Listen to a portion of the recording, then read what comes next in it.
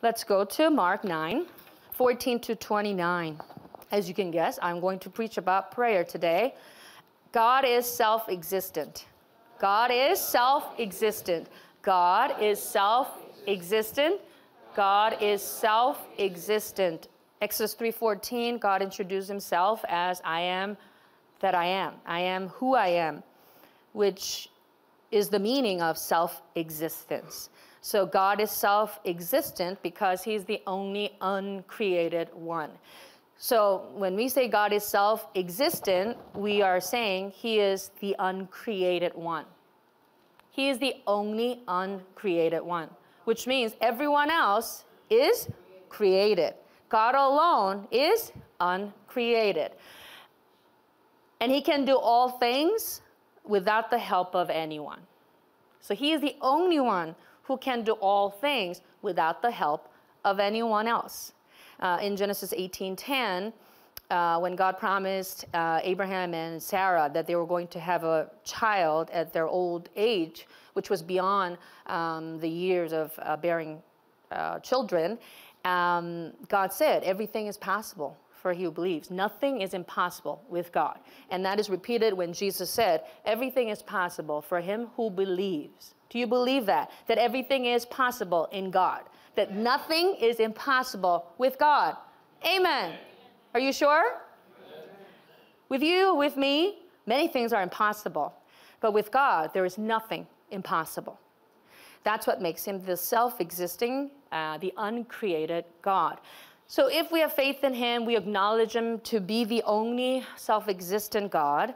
We therefore long for him and his power, his help, his strength, his protection, his provision. Because no one is like God. God alone is the self-existent God, and therefore he can do all things. And if I believe him, I have to acknowledge that I cannot do everything. In fact, there are more things that I cannot do than the things that I can do. Therefore, I need his help. So having faith in him means you confess your inabilities. You confess your weakness. You confess that you are incompetent, and it's okay. When I went to visit Serbia many years ago for the first time, and I just remember Serbia as being part of Yugoslavia in the 2000, early 2000. They had big conflict. It split into 6 or 7 different countries. And Serbia, even though they had great culture in the past, it's a post-war state, and they're still struggling. Perhaps one of the poorest countries in the EU now. And visiting there, they're mostly, it's an Orthodox country. And just talking to Christians there, they told us that, churches, many evangelical churches, or whatever is called evangelical, born-again Christians, these churches are filled with many women, and especially older, and they have a hard time evangelizing to men. So then, I said, well, that's sort of like that in our, other countries too. But they were saying that for them, the struggle was for men to come to Jesus and confess that they are weak, they're sinners, that they are failure. And this was very difficult, especially for the Serbs, because they have this sort of, as a culture, it's like machismo for the Latin or the Hispanic culture, but they have this very macho image as men. And throughout the war, this was how they were able to, they were engaged in this horrible ethnic cleansing with the Bosnians and all that. So they were saying that it's really hard for them to bring their husbands and their brothers and men, because it was hard for them to admit that they need God. So it kind of brought me to think about, in certain cultural and historical contexts, these things really hinder people from accepting Christ. And accepting Christ, accepting God, involves your confession of your weakness. And it's okay to do that, because God's not going to look down at you and say, you're weak? Oh my God, you're weak? God's not going to be surprised. He's just going to say, of course you are. No, duh. How long did it take you to realize that? So having faith in God is to really acknowledge God alone is self-existing. God alone is the uncreated one. I'm not.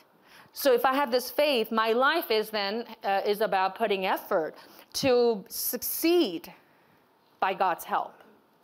Say amen if you want to succeed this year. Amen. Succeed at anything and everything that you do. Amen. Whether it's academia, in academics, whether it's in sports or personal achievements like diet or health or your career, family, everyone wants to succeed. Amen. There's only one person now. So it is February, and it's like the resolution thing is already over, and gyms, all these gyms are empty because people, 3 days of working out, they've given up already. And it's like by the end of January, it's like, hey, you again? Yeah, hey, you again? You know, it's old. So the commitment doesn't really last. But people still have this longing and expectation that this year is going to bring better result and greater success. Because whatever happened last year was, had a failure, some sort of failed plans. Therefore, I want to succeed at my plans this year. So everyone does have some sort of plans to succeed. And it's okay as long as we do it by God's help. And that's someone who has faith. That is someone who tries to live by their faith in their life. So again, starts with confessing, realizing and confessing one's inabilities, and therefore entirely depending on the help of God to succeed. That's what faith life is. So, secret to success, and especially as Americans, we hear and read stories of people who have overcome their limits and pull them up by their own bootstraps and have made something of themselves from poverty to prosperity. We love to hear about those stories, and that's what, this country, America, has been built on, that kind of dream and philosophy. And therefore, self-help books and stories are bestsellers. That's what we want to hear a lot of, because that's what we want for ourselves. So it is within everyone's desire to succeed. Yet, when you look at statistics, it's only very few people who succeed. Because if everyone succeeds, I don't think the word success will exist.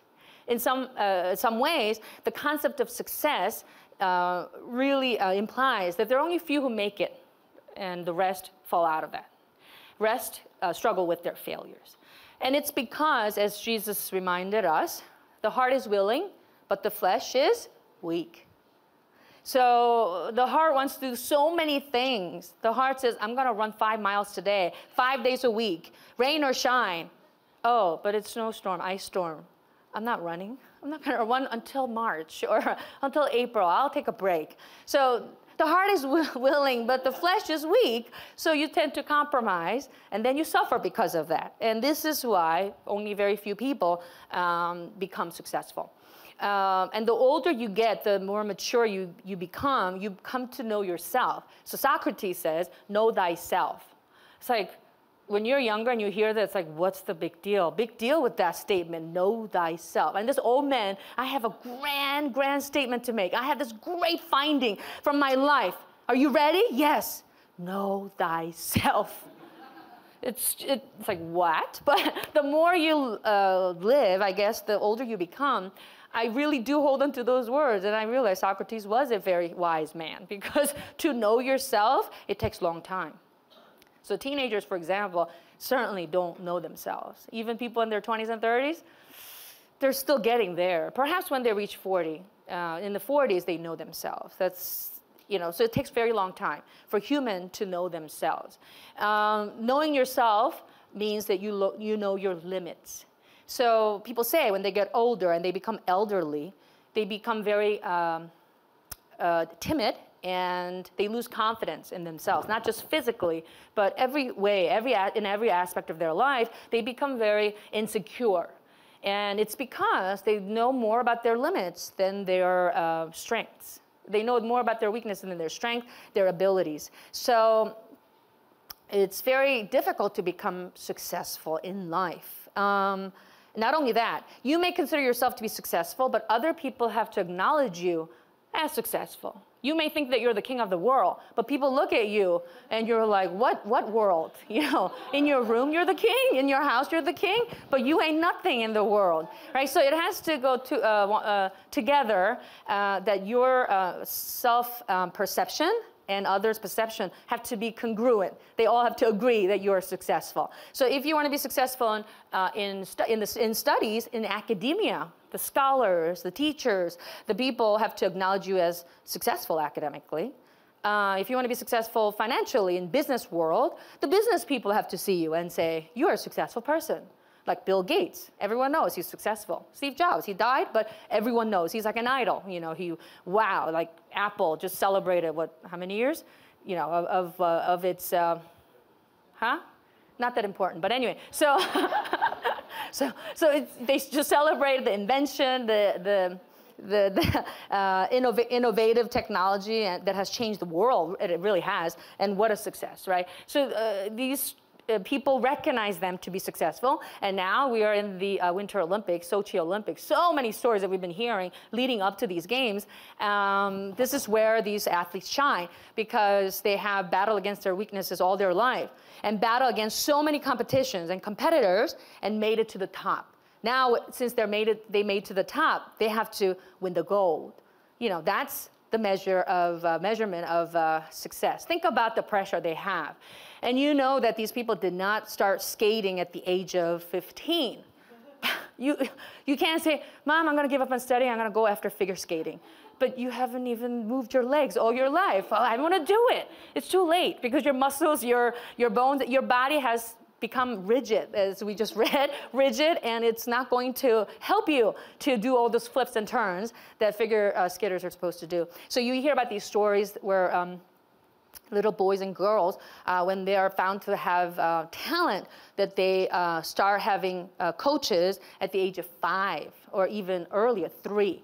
I mean, they're in their skates at the age of 3. I mean, to be a hockey player, and I just read a little bit about these 2 sisters who are hockey players. Sisters, hockey players, they're huge. So, I mean, to overcome the odds as female skaters and hockey players and make it to the top, to the Olympics, is amazing. It's incredible. And they're twin sisters. Wow, it's just, you know, it's amazing. And I'm thinking, the parents must have broke bank to, you know, to do it at the same time, to spend money on the both girls and support them. So you need to have talent that you're born with. And then second, you need some sort of grooming and development of your talent. And third, money. You need a lot of money. So usually these people they're not necessarily rich, but they have to go and take out money from their retirement plan and their savings, and they might have to live a very modest life because they have to support their children.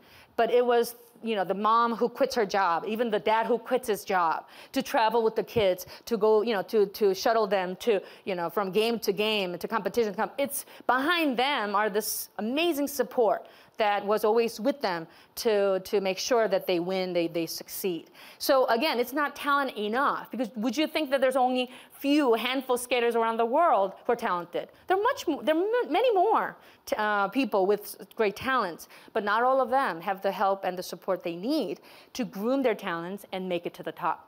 So in the sports, in entertainment industry, you know, the Grammys, the Oscars, whatever, these are the people who make it to the top. And for them to get to the top, they had to battle against all kinds of competition likewise. So we see that to succeed, it's very difficult. And it's not enough with talent, it's not enough with your own abilities, but it also involves others' support. But it does not necessarily tell us to be discouraged just because we have not made to the Sochi Games or that we have not made to Hollywood. But it's a reminder as Christians, when we look at the Bible, we find the secret to success. The Bible spells out the secret to success. And the secret to success is the help of God, the help that comes only from God. Hallelujah. If he is on our back, if he is with us, then we can do all things. We can do all things in Christ. Do you believe that? Do you want to believe it? I can do all things in Christ. Hallelujah. Yes, we can. Can we say it together? Yes, we can. Those optimistic words come from the Bible. It's because in Psalm 121, verses 1 to 2, it says, I lift up my eyes to the mountains, to the hills.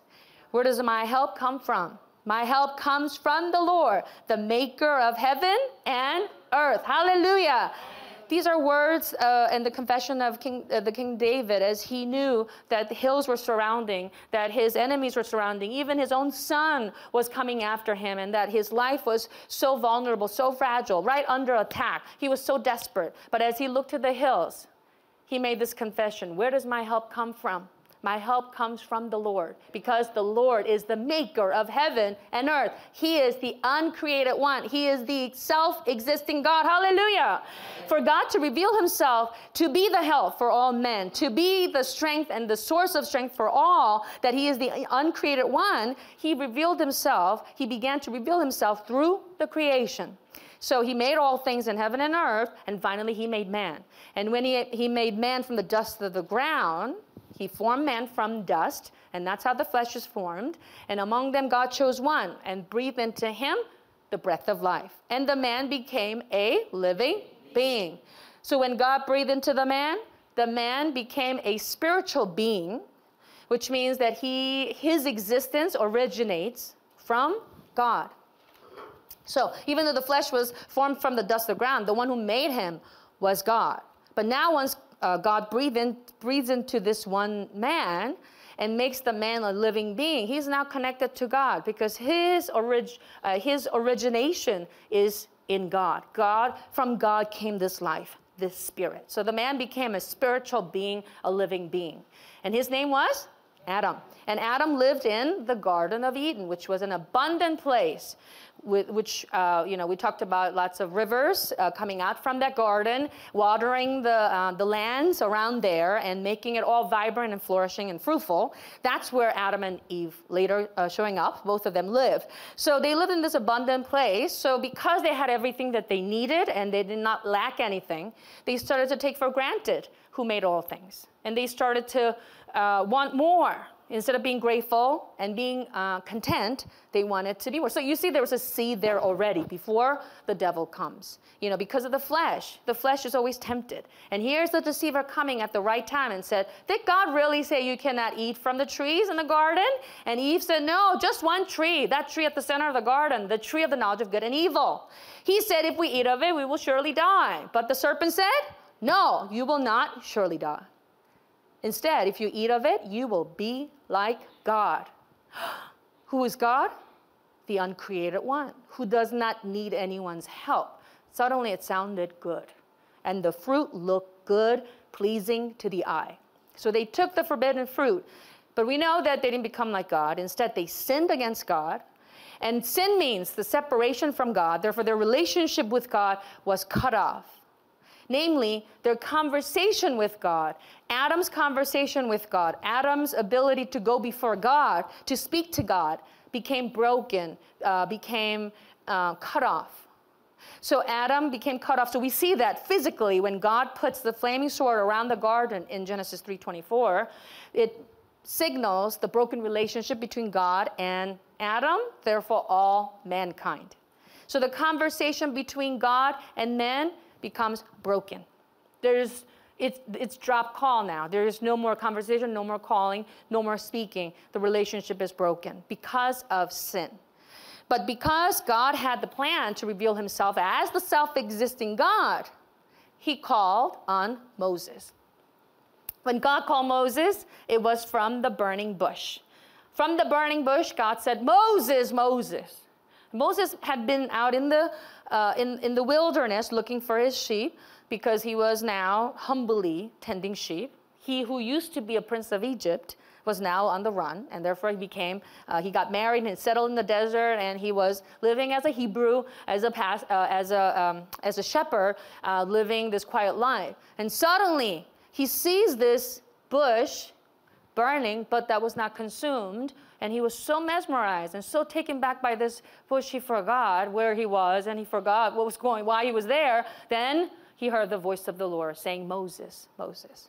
So from that moment, Moses' life changes because he was called by God, and not just that, God started to reveal himself as the self-existing God. So when God told Moses, what did God tell Moses to do from the burning bush? Huh? Go. You certainly read that part, right? I got to look at the list of the Bible charts. Okay, so God told Moses to go The famous words that MLK said, let my people go. Go and tell the Pharaoh to let my people go, right? So go and bring my people out because I have chosen them to be my people, bring them out. And then Moses said, oh, I can't do it. And then finally, like, if they ask me who it is, sent me. What do I say? What's your name? Who are you? And God said, I am that I am. I am who I am.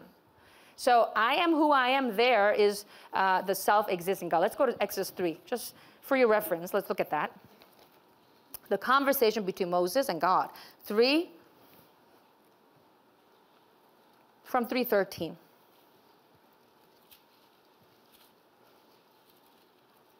Moses said to God, suppose I go to the Israelites and say to them, the God of your fathers has sent me to you, and they ask me, what is his name? Then what shall I tell them? God said to Moses, I am who I am. This is... Yes, so I am has sent me to you. So his name is I am. So in English, it sounds really strange. Hi, my name is I am. Hello, my name is I am. I mean, who has a name like I am? No one has the name called I am, only God. So I am derives from the character from the original text, the tetragrammaton of his name, which translates to I am that I am. Then from there came Yahweh or Jehovah. So God reveals himself as, so the meaning of Yahweh or Jehovah is I am. And it means the uncreated God. So imagine from the burning bush, Moses already shocked. This bush that's burning but not consumed, it's not like turning into ashes, it just continues to burn. And then he hears the name I am. His knees should have gotten weak and just fallen to the ground because here is the uncreated God speaking to a creature. It's an amazing sight. But what we see is a glimpse of God's grace to open up his conversation with men once again. That was closed off, cut off since Adam sinned. So with Moses, God does this great work of bringing his people out of their slavery of how many years?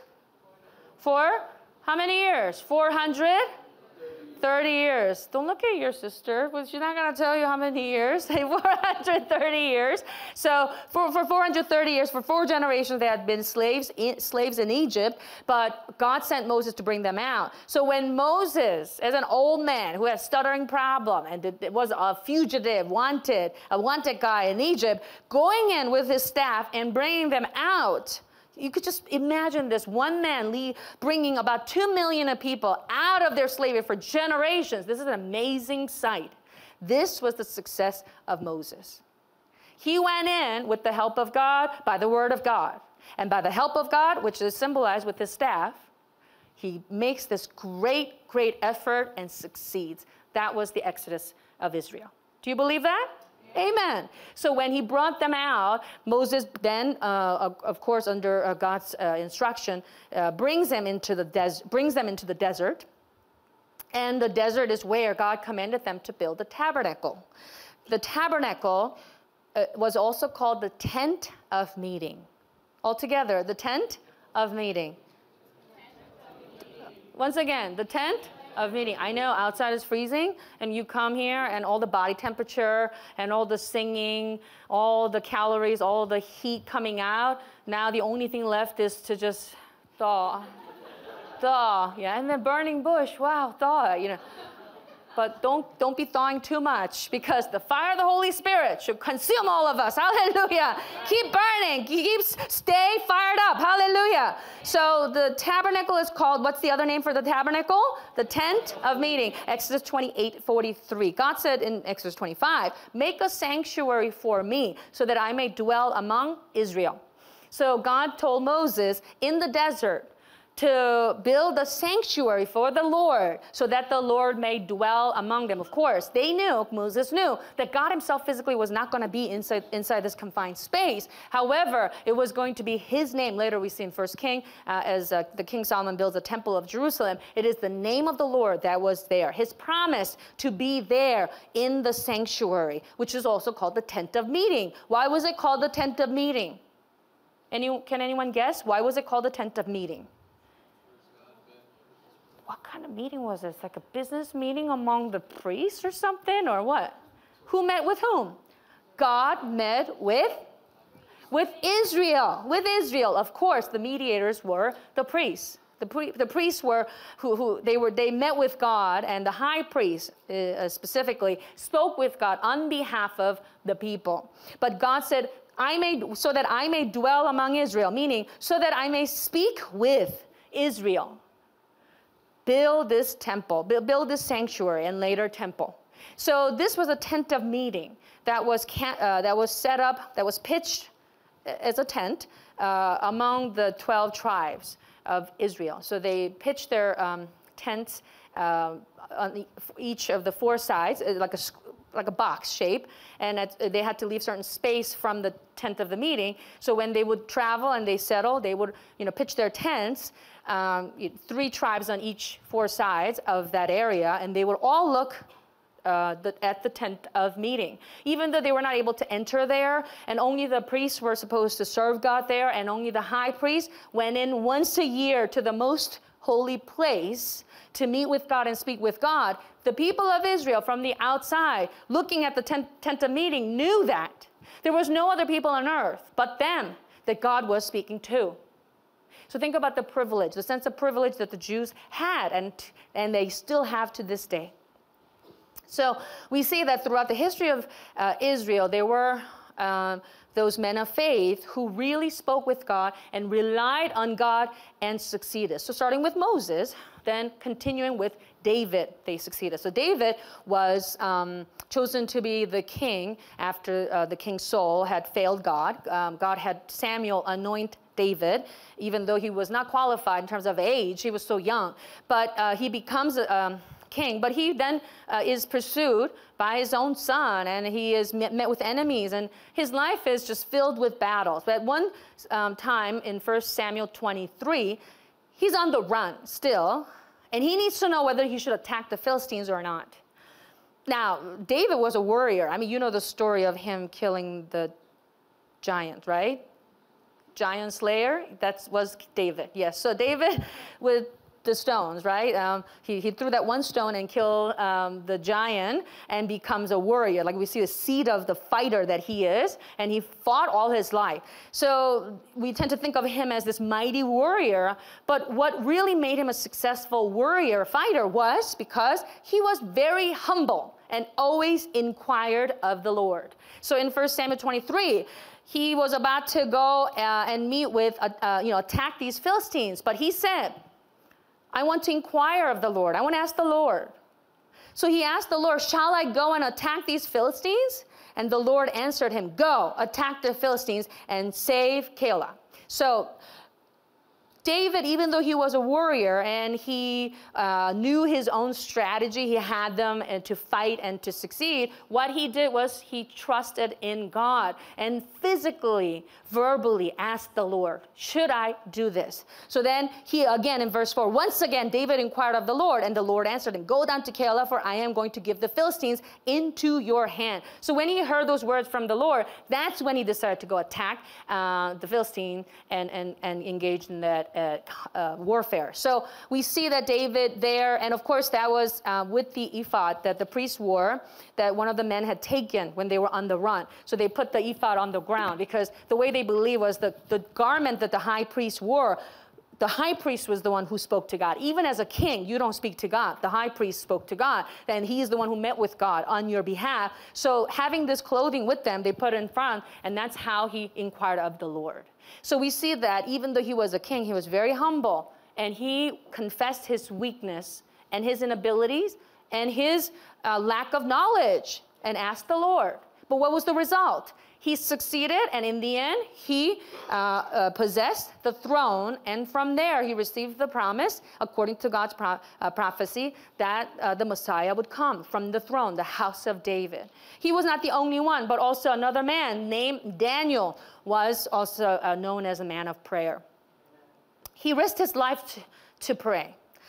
In Daniel 6, he had been exiled to Babylon, because that's when the people were exiled there. And then those young men who had potential to be leaders were scouted. That's a positive word, but anyway, he was chosen by the king to live in the palace and be taught and to be groomed there. And Daniel was one of them. But because it was a foreign land, they were banned from praying to other gods, including the God of Israel. So this was to risk their life. And the king had to put a decree. Anyone who prays, meaning you Jews, if you pray, I'm going to throw you into lion's den, and you'll be dead. So if you pray, you're going to get killed. Aren't you glad that nobody's telling us to do that now? That we come into a building in the dark, nobody's looking, but I'm praying, no one's going to come after us and kill us. Instead, it's us telling you to pray.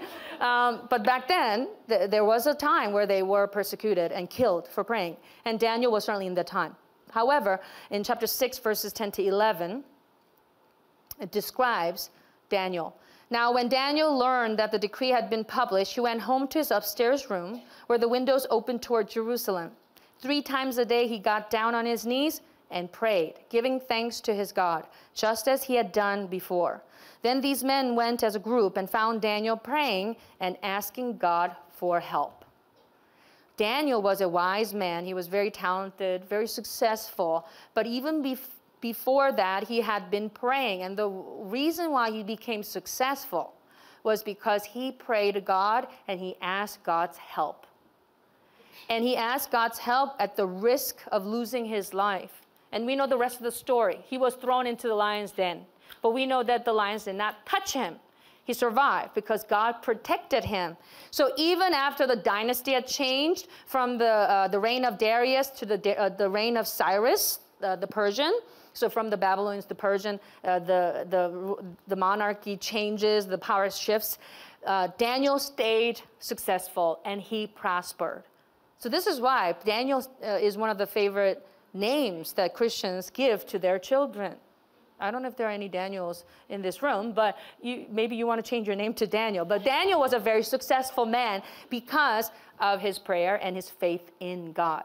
So the temple of Jerusalem later on, symbolizing the house of prayer where they were to pray to God. This was where Israel prayed to the Lord God. So in 1 Kings 9:3, the Lord said to Solomon, I have heard the prayer and plea you have made before me. I have consecrated this temple which you have built by putting my name there forever. My eyes and my heart will always be there. Whose name was in the temple?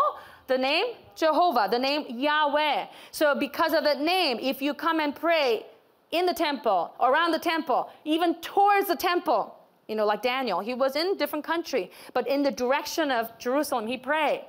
All those prayers and pleas will be heard because the name of the Lord was in the temple.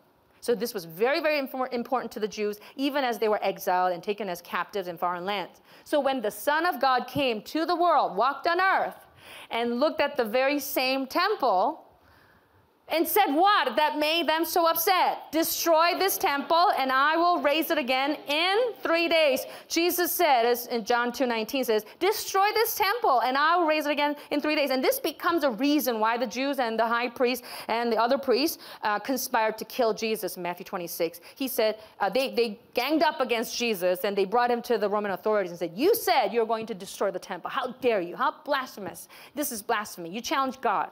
Because the name of God was in the temple, this was the only place that they can meet with God, speak with God. So even if they lost their sovereignty as a nation, they would always have a house of prayer for them, that this was the only help and only hope they had. And here's Jesus, a mere man in the eyes of men, saying, destroy it. And on top of that, he said, in 3 days, I will be risen. He was talking about the temple of his body. Altogether, the temple of his body. His death. His resurrection. Hallelujah. So what was he going to accomplish through his death and his resurrection? Now, again, thinking about the temple of Jerusalem, what was it? What did it have? It had the name Jehovah. And this was the place where God spoke with Israel. But here's the temple of God coming from the Father, from heaven. The temple of God, coming with the name of God, the name of the Father. Which name? The name Yeshua. And now through his broken and torn body, he would open up once again the conversation between God and not just Israel, but All mankind. Hallelujah. All souls of men. Because that conversation, that relationship had been broken because of sin. But Jesus, through his death and his resurrection, he was now going to open up a conversation between God and all men so that they may come to him and seek his help to be successful once again. Of course, nobody understood this at the time. And especially the Jews were so obsessed about the temple and what Jesus said about the temple that they did not understand. They did not even try to understand what Jesus was saying. Yet Jesus said in Mark 11:17, is it not written, my house will be called a house of prayer for all nations, but you have made it a den of robbers. So what is Jesus talking about? At the time he was going through the temple and he saw that people were selling things and this was like a market rather than the house of prayer for all nations. He made whip out of cord and he started to flip the tables and just turn the whole place to chaos. And they were saying, oh, that man is like Hulk. He is just taken by his wrath, you know. But then the disciples later, my zeal has consumed. Zeal for your house, your temple has consumed me. So they remember that prophecy about being consumed by the zeal for the house of the Lord was about Yeshua, and because that's what he did. What he was saying is, you made it into den of robbers, but this is the house of prayer for all nations. Not just the Jews, but a house of prayer for all nations. Altogether, a house of prayer for all nations. Can you turn to a neighbor and tell them, what is the house? Where's the house? What is? What is? What is? The temple. The temple was a house of prayer for all nations. This is where all nations are supposed to come to pray. Now, but then when you look at the prayer life of Jesus and see where he was praying, he didn't pray a lot in the temple. Instead, he prayed in other places, like out in the gardens. And one example is prayed on the Mount of Olives. And in Luke 22:39, it says, Jesus went out as usual to the Mount of Olives. So it sounds like the disciples remember that Jesus had his favorite spot to pray, and he always prayed. He always prayed. So he went out as usual. At a certain time of the day, he always prayed. Early in the morning and late into the night, he prayed. And he prayed as usual. And he knelt down. In verse 41, it says, he withdrew about a stone's throw behind the disciples, knelt down and prayed. So even though they were some stone throw away from Jesus, the disciples, as they were falling asleep, if you remember the story, they were falling asleep when Jesus was praying, they still remember Jesus praying. And they remember how he prayed. And because it was so memorable, they wrote it down. And in John 11, when Jesus went to the tomb of Lazarus, after he had been dead already for days, he went before the tomb to raise this dead man. But before he calls Lazarus to rise, Jesus prays, looking up to heaven. And he said, Father, in John 11:41, he said, and 42:44, Jesus said, Father, I thank you that you have heard me. I knew that you always hear me. But I say this for the benefit of the people standing here, that they may believe that you sent me. So before the miracle takes place, Jesus thanked the Father. Before any healing took place, before the dead man came out of the grave, Jesus thanked the Father already. He said, thank you for hearing me. Thank you. Now, who is Jesus that he prayed? Well, then he must have been like us, very weak, in the flesh, man. But Jesus is not just man, but he is God, the Word that became flesh, the Word who was with the Father in the beginning. In John 1:1, describes that. He was the Word in the beginning. He is the incarnate Word. He is the incarnate Spirit. He is God who came in the flesh. So even though he was God, while he was in the flesh, he always prayed. So if you were to interview the disciples, his disciples, and say, what do you remember the most about Jesus? They could say, well, he raised a dead man or many dead people. He healed the sick. He gave sight to the blind. He opened up the ears and the mouth of the deaf and the mute. He healed the lepers. He did all kinds of miracles. Yes, they can say that. But it sounds like more important than that, their impression of Jesus was, we remember him praying. And this is an irony because he's God. Why does he need to pray? Who is God? God is the uncreated one. He does not need anyone else's help. So if Jesus is God in the flesh, he is the Word that became flesh. He is God who came from the Father and became flesh. Even though he was in the flesh, he is God. Why does he need anyone's help? Because he was in the flesh. Let's go to Luke 11, 42 to 46.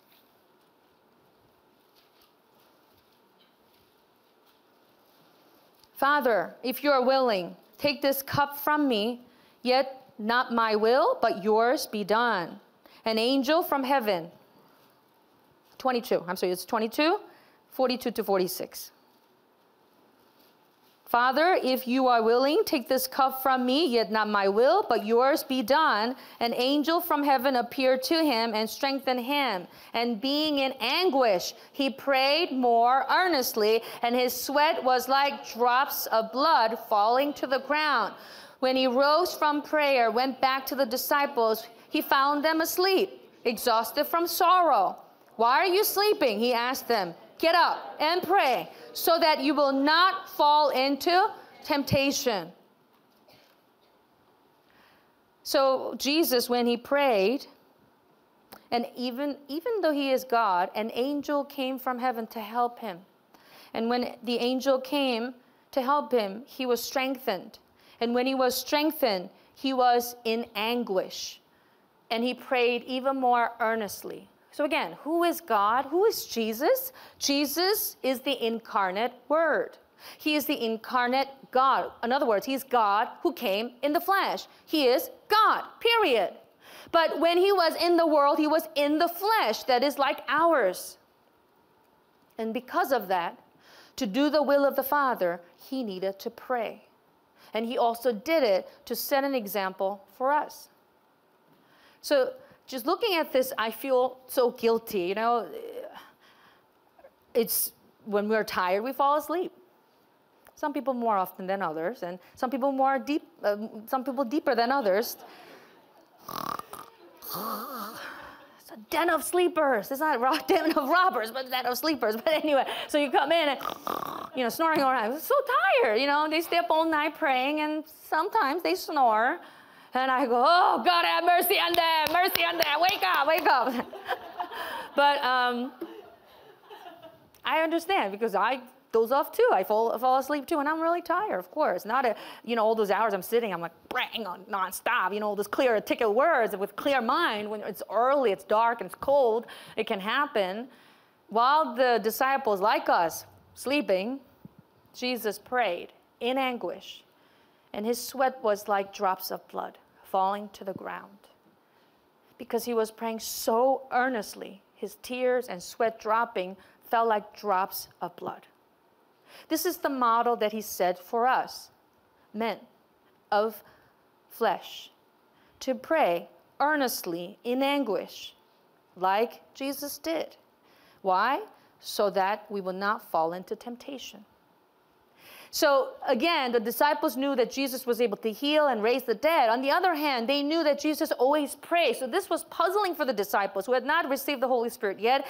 It was such a puzzling thing for them. They knew that on the one hand, that Jesus was a man of God because he did all these miracles. And he had such wisdom to teach. But on the other hand, he was weak. He looked like he was weak as he was praying. Yet his prayer was so powerful and so moving that they made sure they wrote it down in the Bible. And by praying and finishing his prayer, he then was arrested and was led to the cross. And as his flesh tore and blood shed, he died. But when he died, Jesus said, "It is finished." If you're willing, Father, let this cup pass me, but not my will, your will.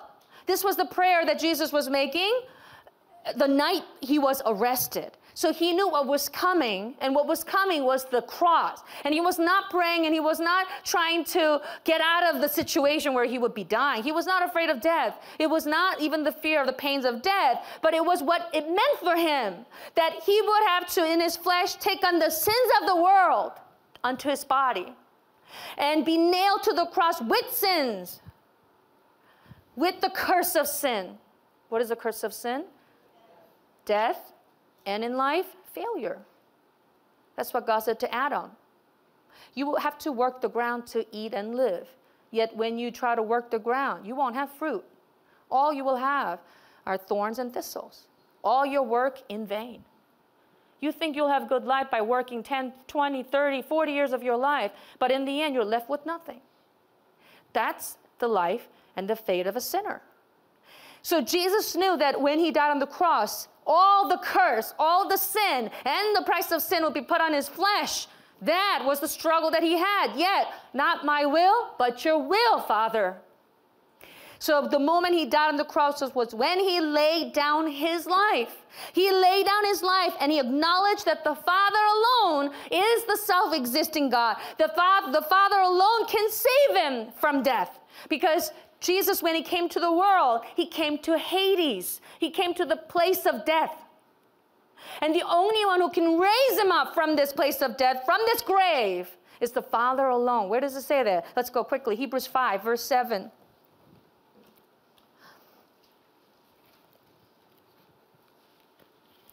Hebrews 5, 7.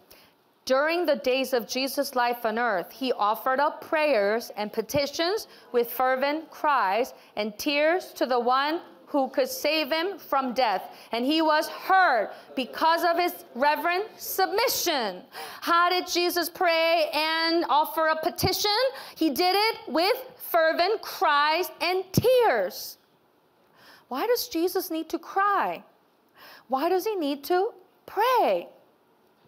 Because he was in the flesh, sent to do the will of the Father, to glorify the Father, to be successful at what he was sent to do. He had to pray. Jesus, had to pray.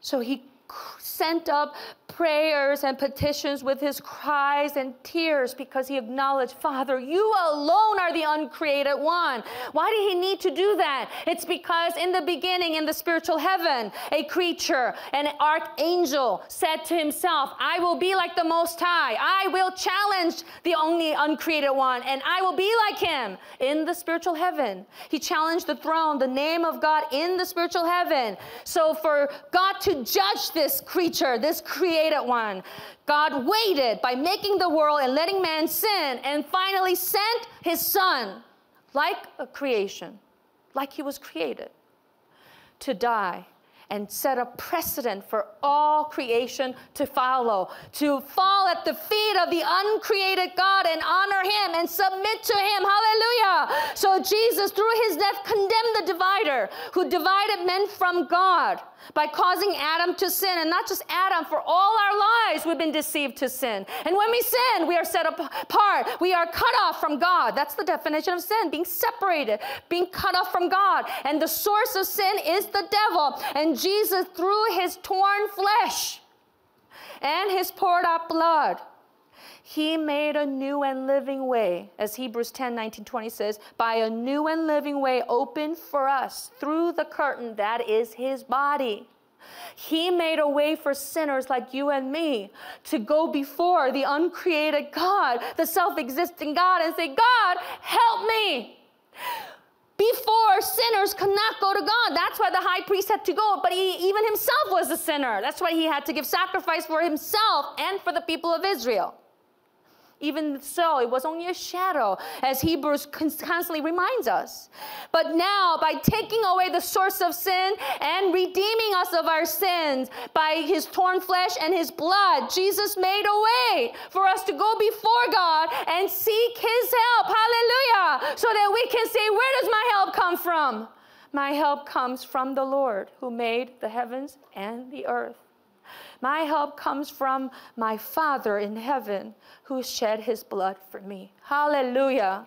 That's why the Father then raised him up from the grave and Jesus sat on the throne. So the importance of the resurrection of Jesus is by rising from the grave, he proved that his death was not a failure. Instead, that his death was his success. Hallelujah. What is the success of Jesus?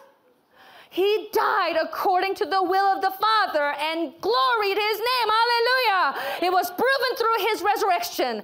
And he ascended to heaven and sits on the throne, worthy to receive honor and glory and praise and power forever and ever. And from there he sent us the Counselor, the Holy Spirit. The Holy Spirit comes in the name Yeshua, the name of the Father, the name of God. And he comes inside not the world, but to believers. Say amen if you believe in the name Yeshua.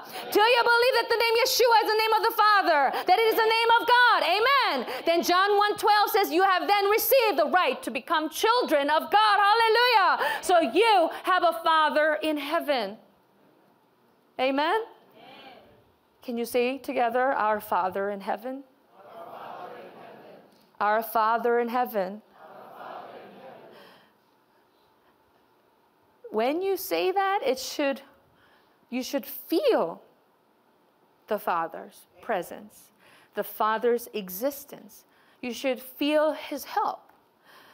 Even if you're surrounded by hills and mountains of opposition and enemies and temptations, when you are on your knees and our Father in heaven, my Father, suddenly, all things disappear. All problems disappear. With this fact alone, I have Father in heaven. Not by my might, but only by the precious blood. Because I have his precious name in me, he is my Father. Amen. That's when the Holy Spirit helps us with our weaknesses. Romans 8:26 says, the Spirit helps us in our weakness. We do not know what we ought to pray for, but the Spirit himself intercedes for us through wordless groans. So the Holy Spirit is the spirit of intercession. He intercedes for us. So does that mean that we don't pray at all? Holy Spirit, it's really cold outside. Do you mind going to the church and praying for me? I'll stay in bed. It's nice and toasty. You go warm up the car. You go. That's not what it means. The Holy Spirit does not pray for us. But he lets us know what to pray for. He lets us know what to repent for. He lets us know what is the priority of our asking. You have the job, you need the family, all the stuff, needs and wants in your list. But the Holy Spirit, if he fills you up inside, he will tell you, pray for your soul. Pray that you do not lose the life inside your soul. Pray that you will run towards salvation. You pray that you will not turn back to the world. Pray that you will overcome your temptations. He will let us know, even though we don't hear his voice. In his silent, quiet groaning, he will let us know. That's what the Holy Spirit does. The Christian is therefore who uses this authority that he has in the name of the Father, the name Yeshua. In the past, it was in the temple. In the past, it was the temple of Jerusalem where the Jews would come back during their pilgrimage to pray and to offer up sacrifices. This was the place, the direction they would pray in, because they believed that the name Yahweh would secure their life and their prayer and all that. But we know that it was only a name of the angel who came in the name of the Lord. But the name of God came with the Son of God, the God in the flesh. And it is the name Yeshua. Now we have become the temple of God ourselves, God's temple. Do you believe that you have become God's temple? What made you God's temple? It's the name Yeshua, the name of God that is in you, which came because the blood of Yeshua washed and cleansed your soul, your spirit. Hallelujah. So why do you tell us to keep on coming to church and pray? Because Jesus said in Matthew 18 to 20, ask whatever. Whatever you bind on earth will be bound in heaven. Whatever you loose on earth will be loosed in heaven. Where 2 or 3 gather in my name, there I will be with them. Where is the place 2 or 3 gather in the name Yeshua? It's the church. It's the church that gathers us in his name. The greater the power when we pray together. So we pray together in service. We pray together in prayer service. We pray together in home group meetings. But we also pray, even though we're not together, holding hands and praying next to each other in the house of the prayer for all nations now is the church, the body of Christ, where his name is. And we come together to pray and pray because we have this authority, because Jesus commanded us to pray. John 14:13, Jesus also reminded, I will do whatever you ask in my name, so that the Father may be glorified in the Son. You need health? Pray in my name. And when healing comes, you will give glory to the Father. You need a job? Pray. Because when the job comes, you will glorify his name. You have a problem? Pray. Ask. Then he will receive glory. So Jesus himself commanded, but before he commanded, he himself prayed. Again, even though he is not man sinner like us, even though he is God, because he experienced the same flesh, he knows how we are formed. As Psalm says, you know how we are formed, Lord. We are formed of the dust of ground. We are weak, prone to fall.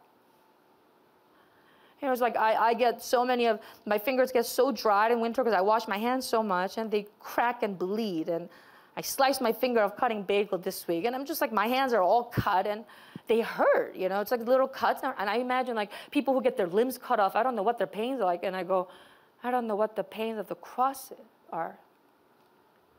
I think slicing my finger, you know, with a knife hurts this much. I don't know what the pains of the cross would be like. But my Lord endured them because he prayed. You cut your finger, it hurts. You fall, it hurts. You get sick, it hurts. It reminds us how weak we are. But if we don't pray, we are not acknowledging that Jesus, Yeshua, is the self-existing one. Only when we are on our knees praying, we acknowledge that Yeshua, my Father in heaven, our Father in heaven, you alone are the uncreated one. I am created. I cannot live on my own. I need your help. I remember many years ago I heard this preaching and I was shocked. If I don't pray, it means I am challenging God. I never thought that. You know, if I don't pray, then I was lazy, I was tired, I didn't pray, or whatever. I was busy. But that's not what it means. If you don't pray, you're saying, I'm going to live on my own. I lived yesterday on my own. I'll live today on my own. It will be okay. I don't need God's help. I got my own 2 fists. I got my own brain. I got my own education. I got my own car. I'm okay. You make yourself a God. You make yourself the self-existing one. That's what Satan did. When I heard that, I was shocked. And I vowed to pray from then on.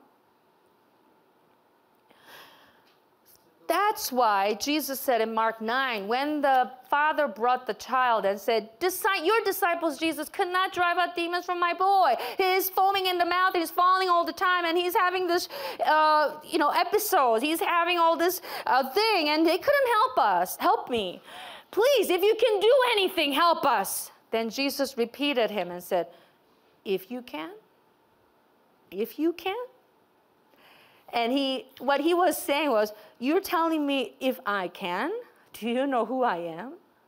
I am the Almighty God. I am the one who spoke to Moses. I am the one who helped David. I am the one who helped Daniel. I am the one who spoke to Israel. I am the God who came in the flesh. And everything is possible for the one who believes. And God bless that man. He caught on right away and said, oh Lord, Please help me to overcome my unbelief. I want to believe you, but I don't have faith. Help me. Then Jesus drove out demons from the boy, and the boy was set free from these demons and this disease. Do you believe that? Yes. Then the disciples, embarrassed, amazed, and then embarrassed, said to Jesus privately, Jesus, what happened? What did we do wrong? How come it didn't work on us? And Jesus said, this kind can only come out by prayer. If Jesus said, it's because I'm God and you're man, you can't do it, then we will never be able to do it. But Jesus said, you can do it, but you have to pray. So the man of the Holy Spirit, the true Christian, is he who always prays, never gives up on prayer to overcome, and then finally he is successful as a result.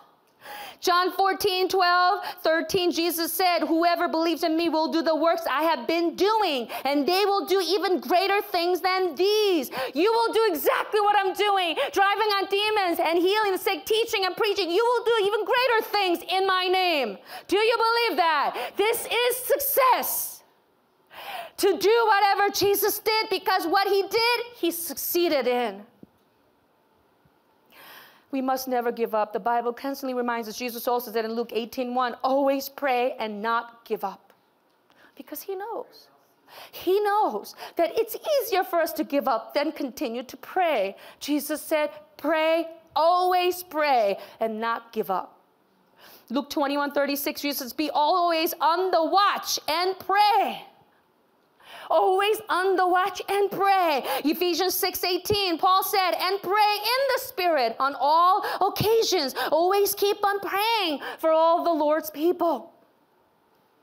Whatever we do in his name, whether it's prayer, it's his work, it's whether it is serving him, small or big, or even anything, our personal needs, jobs, family issues, social issues, health-wise, we need to succeed. And that is only done through the prayer in his name. Amen. If you don't believe it, ask him to give you faith. Father, help me overcome my unbelief. Not praying is not breathing. And even further in 1 Samuel 12:23, not praying is sin. Whatever excuse you might have, and if you stop praying, you're sinning against God.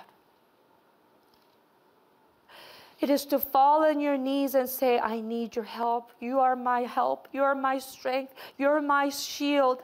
You are my help. You alone are my help. Help comes only from you. Even though prayer is difficult, it is a burden and it's rigorous and it's training. If we didn't have prayer, I don't know how we would live. The fact that I can tell him everything is grace and it's mercy. I can tell him what I've done and he will not judge me. I could tell him what others have done. These people hurt me. They said this, they're not listening. They're challenging. They have complained. They're resentful. They're disobedient. I'm sick of them. I pray to him. Then he gives me peace. He humbles me. Remember, you're a sinner too. Amen. I'm a sinner.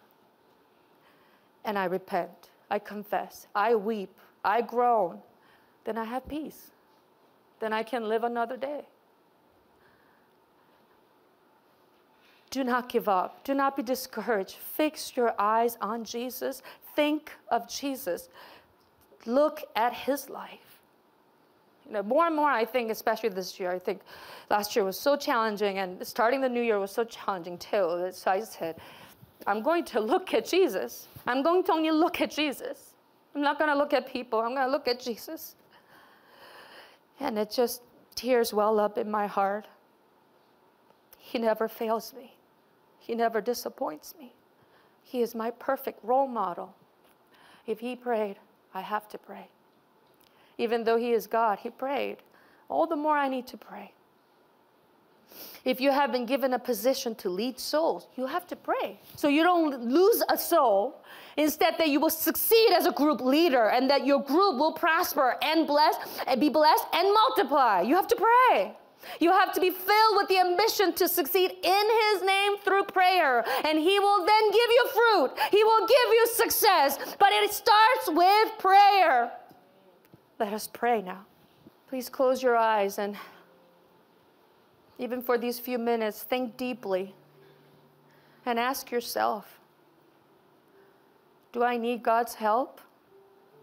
And I sure hope your answer is yes. Yes, yes, yes. Of course I do. Even if your life may be almost perfect, if you don't have faith in Him, you surely need His help. But on top of that, you have so many needs, but you can't pray. You are too weak to overcome your laziness, too many excuses. Ask Him to help you to overcome your flesh, the weakness, the laziness of your flesh. Lord, help me. Father, help me. My help comes from you alone, and I bow to no other but you. For you alone are the uncreated one, and I am so created. I need you. Let's lift up our hands to the throne where our Father has gone before us and call on His name, Yeshua. Yeshua.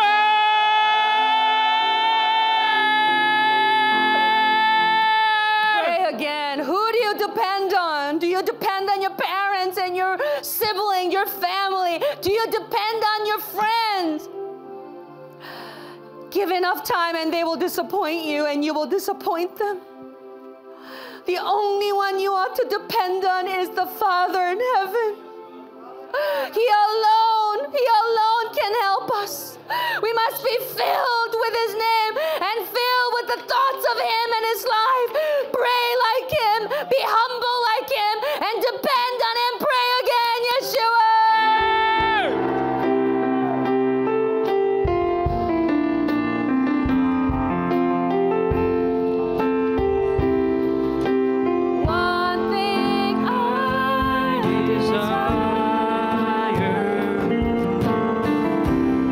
One thing I